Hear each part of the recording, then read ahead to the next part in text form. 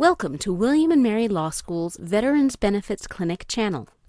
The videos on this channel are made by law school students and professors working in the Veterans Benefits Clinic at William & Mary Law School in Williamsburg, Virginia. This channel is not affiliated with the United States Department of Veterans Affairs. The information provided in these videos should not be considered legal advice applicable to your specific situation. The purpose of these videos is to give you general information about the Veterans Benefits process and common sense suggestions on working within the VA to seek compensation. For more information about the Veterans Benefits Clinic, please visit our website at law.wm.edu/veterans. Hello, my name is Dave Johnson, and I will be introducing you to the first video in a series of videos that is designed to provide helpful information about the Veteran Affairs claims process. The videos are made in conjunction with the Veterans Benefit Clinic at the William & Mary School of Law and are not affiliated with the United States Department of Veterans Affairs. The purpose of this first video is to give an introduction to the Veterans Benefits Administration and its disability claims system. First, I will introduce you to the structure of the Veterans Benefit Administration so that you will know where it fits in the federal government and what its main components are. Next, I will explain how a claim can be started and how it will likely travel through the claims system. And finally, I will conclude with where you can go to get more information on the Veterans Benefits Administration claims process. First, I am going to start with where the Veterans Benefits Administration fits in the federal government. The Department of Veterans Affairs, more commonly known as the VA, is one of only 15 cabinet-level administrative departments that work under the President to execute the federal laws of the United States. The VA is divided into three separate and different service lines. The Veterans Health Administration, or VHA, deals with all health care services related to veterans. Likewise, the National Cemetery Administration handles the management of all national and state veterans' cemeteries. The third and final line, the Veterans Benefits Administration, or VBA, deals with all benefit claims related to being a veteran, such as disability compensation claims. Disability compensation claims will be the focus of the remainder of this presentation. Remember that the VBA is different from the VHA.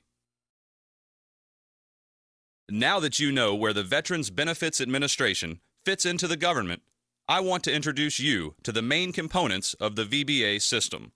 The regional offices, or ROs, are responsible for actually managing the initial claims process. In Virginia, the regional office is located in Roanoke. By going to the VA website, you can locate the regional office for your area. The regional office reviews new claims, develops them, and ultimately decides what level of compensation the veteran should receive for each claim. If the claim is approved at this level or any higher level, then the veteran gets the compensation that they applied for, and there is nothing further that needs to be done in regard to that claim.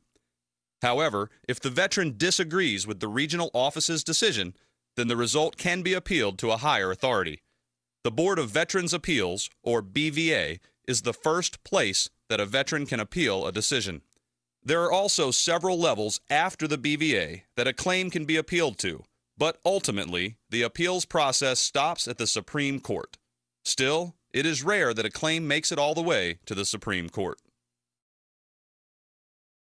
Next, I will move on to the second topic of this presentation, which includes how to start a claim and how that claim travels through the Veteran Benefits Administration claims process. There are three main ways to start a claim for disability benefits in the VA system. The first way is through the pre-discharge program. As a service member is getting close to leaving the military, they may be introduced to this program. Another way to apply for disability benefits is through the new online application that is available at the VA's website. The last and most common way to apply for disability benefits is at your local regional office. To start the claims process, the veteran needs to send a written application for benefits to their regional office. VA Form 21-526 is the formal application for benefits, and it is always appropriate to use this form to begin the process. However, an informal written claim that identifies the type of service-connected disability that the veteran is requesting compensation for should be enough to start the process as well. Let's take a look at an overview of the claims route through the system. In Step 1, the veteran files a claim, which starts the process. In Step 2, the regional office receives the claim and takes several actions that lead up to a decision. First, the regional office will determine whether a veteran meets the eligibility requirements to apply for compensation. Next, the regional office will attempt to develop the claim. This may include requesting more information from the veteran or sending the veteran to medical exams to verify a current disability. Once the regional office is satisfied that there is no new information, it will decide the claim and issue a notification letter as well as a rating decision to the veteran. If the veteran agrees with the decision, then the process ends here. If the veteran disagrees, however, the veteran has 1 year to file a notice of disagreement with the regional office. In the notice of disagreement, the veteran could also request that a decision review officer take a second look at the regional office's decision. In Step 3, the regional office responds to the veteran's notice of disagreement and sends the veteran a statement of the case, which is a more detailed explanation of how the rating decision was made. The veteran has 60 days from when the statement of the case is mailed to file a substantive appeal with the regional office.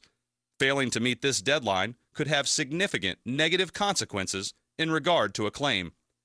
Once the substantive appeal is received by the regional office, the office will certify the appeal and then send the appeal, along with all information relating to the claim, to the Board of Veterans' Appeals. In Step 4, the Board of Veterans' Appeals reviews the veteran's appeal and decides whether or not the regional office made the correct decision. Additional appeals can be made, if necessary, once the Board of Veterans' Appeals has issued its decision. Now that you have been introduced to the general claims process, I would like to highlight a few notes that you should keep in mind.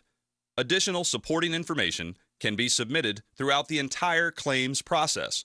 Therefore, if new information that will help a claim is found, it can be submitted to support the claim no matter where the claim is in the process. Also, a veteran has the right to request a hearing at several points in the claims process. However, requesting a hearing will often slow down a claim, and dependent upon the specifics of a claim, a hearing might or might not be useful to help the claim. Finally, there are a couple of things to note in regard to getting assistance with filing a claim. A veteran cannot pay someone to assist them until after the regional office has issued a decision. This is because the process is not intended to be adversarial. However, a veteran service organization or a lawyer doing work for free can assist the veteran from the beginning of the claim. This concludes the introduction to the Veterans Benefits Administration and how a claim travels through the VA system. For more information, check out both the Department of Veterans Affairs website at www.va.gov and the William & Mary Veterans Benefits Clinic website at the address listed on the slide. I also encourage you to watch the next video in this series. Thanks for watching and have a good day.